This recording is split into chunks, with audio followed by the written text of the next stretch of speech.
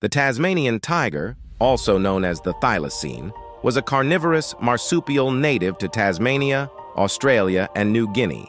It was characterized by its unique appearance, resembling a large dog with distinctive stripes along its back. Despite its name, it was not a member of the feline family, but rather belonged to the order Dasyuromorphia. The Thylacine was the largest known carnivorous marsupial of modern times, with a pouch similar to that of kangaroos and koalas. Unfortunately, due to hunting, habitat destruction, and competition with introduced species, such as dogs, the Thylacine was declared extinct in the 20th century, with the last known individual dying in captivity in 1936. Efforts to find evidence of its continued existence in the wild, often likened to a cryptid or mythical creature, have yet to yield conclusive results. The quagga, a subspecies of the plains zebra, was native to South Africa.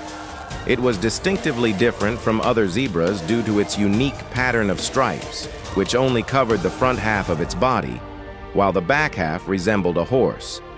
The quagga was declared extinct in the late 19th century due to overhunting and habitat loss. Efforts to revive the quagga through selective breeding have been made, resulting in the Quagga Project, which aims to reintroduce animals with similar traits through selective breeding programs.